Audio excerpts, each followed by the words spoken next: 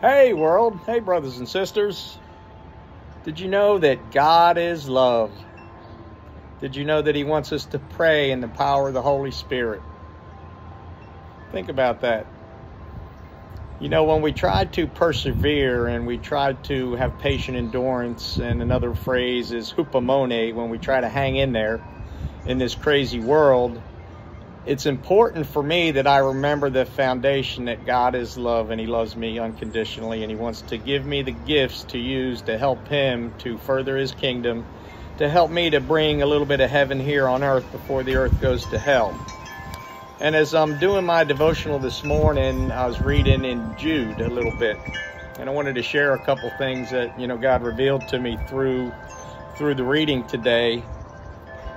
But the important thing, as he says in verse 20, is build yourselves up in your most holy faith and pray in the Holy Spirit. So it's important that I get quiet and I get still and I get centered and I invite God in and I invite his Holy Spirit in, and I take care of the temple that he houses himself in by taking care of my mind, body, and spirit. And when I do that, I'm better able to be still and hear God through his word and through the godly people he puts in my life and through nature. And then he gives me the ability to see the circumstances in life and try to find a way to make a little bit of sense, to give me some hope and some clarity in this fight that I feel I am in, and that we all are in, whether we realize it or not, against the rulers and the authorities and the powers of this dark world and the spiritual forces of evil in the heavenly realms. So today I want to just read you guys a little bit, and this is again out of Jude, but I want you to take into consideration when he was writing to some people back then, and he was also there to tell them about the salvation and the love that Jesus offers, but he was also warning them about the things that were going on in that time in society, and I find that there's similar things going on in society today. So I'm going to read a little bit and then share a little bit more. And this is out of Jude, and I'm starting at verse 17, and the title of it is A Call to Persevere. Another phrase that means Hupamone, patient endurance. Hang in there. And this is what he says. But dear friends, remember what the apostles of the Lord Jesus Christ foretold. They said to you, in the last times there will be scoffers who will follow their own ungodly desires. There's a lot of that going on in the world if you look around. Then he goes on to say, these are the men who will divide you, who will follow mere natural instincts and do not have the Spirit. So we've got to have discernment in the people we put around ourselves, and have discernment and see, who's trying to divide us and who's trying to unite us, and what are the things they are using to divide us. And God offers a lot of things that we can use to unite us, and one is that accepting that we are his kids and that we're all brothers and sisters, and that we all got to know that God is love and he wants to put love in our hearts so that we can love others. And then Jude goes on to write, but dear friends, build yourselves up in your most holy faith and pray in the Holy Spirit. Keep yourselves in God's love as you wait for the mercy of our Lord Jesus Christ to bring you to eternal life.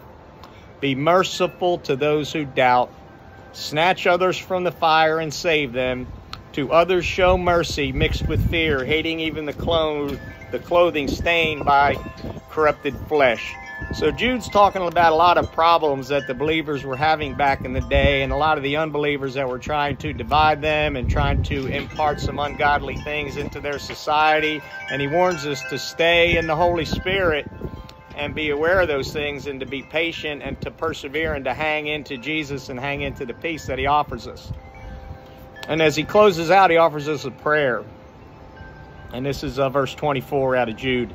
To him who is able to keep you from falling and to present you before his glorious presence without fault and with great joy. To the only God, our Savior, be glory, majesty, power, and authority through Jesus Christ our Lord, before all ages, now and forevermore. Amen. So the Lord provides us some instructions on how to try to stay in the Holy Spirit, how to try to identify the division and the scoffers that are trying to impart ungodly things into our society. And then we as believers stand firm in the Holy Spirit, know that God loves us and he's empowering us to teach and to share and to show mercy and grace and to help the other brothers and sisters who may be blinded by the world and the noise and the information that may have kind of put some scales over their eyes. And we want to pray for God to take the scales off of our eyes and use us to help other people take the scales off of their eyes so they can see the truth and the love that God has, and also identify the enemy that's out there trying to derail us from trying to live as a free, loving people who are all brothers and sisters in the eyes of the Lord.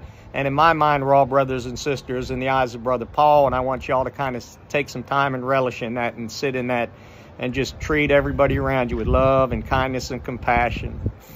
Guys, if you have a chance, please take a look at some of our things on YouTube and on Facebook and on our universalpeaceofficers.org website. And I need people to help join the posse, to help us in prayer, to help us in spreading the message. And then there are other things down the road, as you see on the website, we will need people to help get involved in sharing the love that God has and taking the truth that he put in our hearts and finding ways to use the gifts that he has given us to help those around us to get to know the Lord better and to help share his love so that we can all help bring heaven here on earth before the world goes to hell. So guys, help me please. Forward this, share this, like this, but most importantly, take care of your mind, body, and spirit. Spend time getting centered, getting grounded, get at peace with God so you can be at peace with yourself, so he can better use you to be at peace with other people and share peace and love and hope. Lord, fill me with peace, love, and compassion. Fill all my brothers and sisters and family with peace, love, and compassion, and fill all the earth and all the world with peace, love, and compassion. God bless America. Peace officers, out.